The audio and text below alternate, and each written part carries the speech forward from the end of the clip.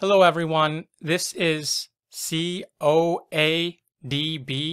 or the Coat of Arms database, and today we're going to briefly talk about the Hernandez coat of arms. We're going to go over 5 examples, and before we get started, I am not a Spanish speaker, so unfortunately I'm going to butcher a lot of these names and places, and for that I apologize. Now the first one, among the many houses of Hernández that existed in Old Castile, the one that took root in Yanguas in the district of Agreda and Soria is mentioned as one of the main branches of the family there. Its founder was Rodrigo Hernández, called El Justador, who passed from La Rioja to Castilla with Carlos de Arellano, Lord of Cameros, and he married when he was 23. He served King Juan II of Castile, who reigned from 1406 until 1454 AD. Some of his descendants married in the town of Agreda, where they founded a house, estate, and chapel with tombs adorned with statues and marble coats of arms. Next, on April 4th, 1542, Charles V, Holy Roman Emperor, also called King Carlos I of Spain, granted privilege or nobility and a coat of arms to Diego Hernández, who was a citizen or resident of Arequipa, Peru. Now, the only person that I've been able to find so far who somewhat matches this description is Captain Diego Hernández de la Cuba, a conquistador born near Avila, Spain, around the year 1515.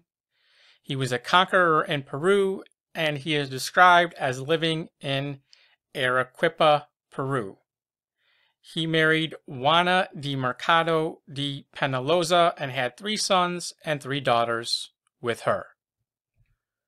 Next, a similar coat of arms was granted by the same emperor on June 8, 1538, to Gonzalo Hernández, who was the ruler of the town of Santo Espiritu in New Spain.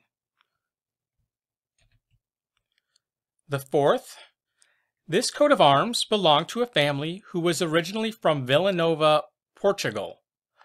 A part of this family moved to Florida in 1768, to Matanzas, Cuba in 1820, to Valencia, Venezuela, and to Charlotte, North Carolina. Another part of the family had been living in Cuba since the late 18th century. The family obtained title in 1816 when King Fernando VII of Spain created Don Santiago Hernández Rivadeneyra, captain of the cavalry militia, the Count of Villamar. So he was created the Count of Villamar by the King of Spain. And he was the great-grandson of Don Florencio Hernández Mitian, a native of La Laguna and originally from Portugal, who proved his noble descent in the city of Caracas, Venezuela, on October 12, 1783.